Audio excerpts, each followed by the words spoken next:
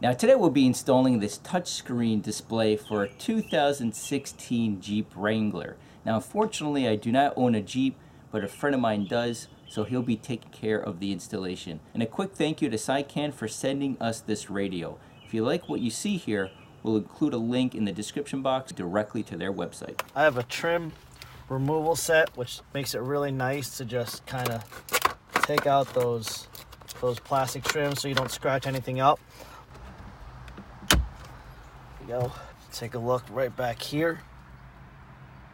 That's the tab right there, and all you're gonna do is just unclip it and the whole piece will come out. Just a quick pull and this should come out.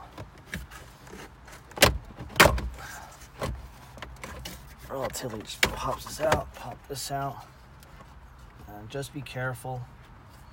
It is a little tight. Slide it out, and this whole piece comes right out. I'm just gonna throw this in the back seat. So once you see from here, the whole dash is pretty much out, which is kind of amazing. And then from here is 1, 2, and 3, and 4 more bolts.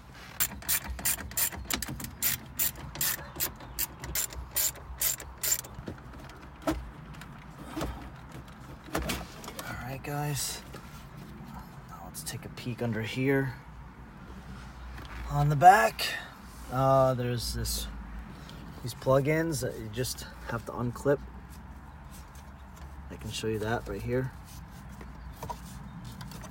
There's 1, 2, 3, and 4. It's gonna be tough to do with one hand, so I'll be right back. So each connector's basically goes in its own slot. So there's really no foolproof way to get the connectors wrong. So this is your main one that goes to the CAN bus. Here's the CAN bus decoder, so that it's specifically made for the Jeep.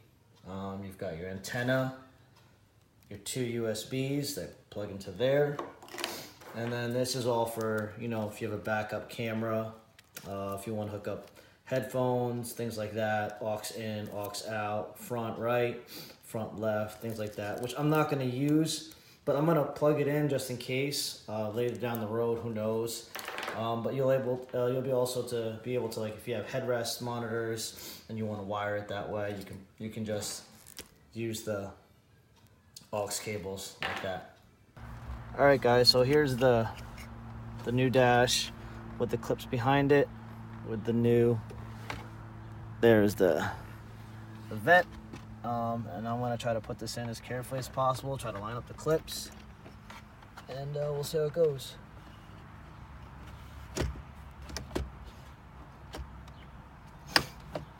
It's in. One of the clips did fall off, but the fit so far looks pretty decent. This part right here, I haven't done this part yet because it looks like you just insert this, and what holds this part down is this whole Seicane dash, the touchscreen. So so far so good. I'm gonna put the bolts, one in there and the other one right in there, and we'll see how it looks. This is the CAN bus, so that plugs into there already.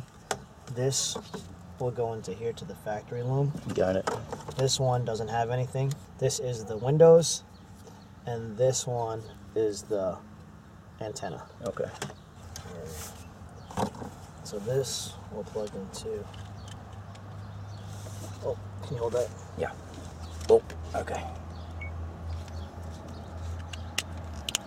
That goes into there. And this goes into. Can you plug that into that block? So I did notice a better. I had the stock radio in there, so the sound wasn't that great, but you know.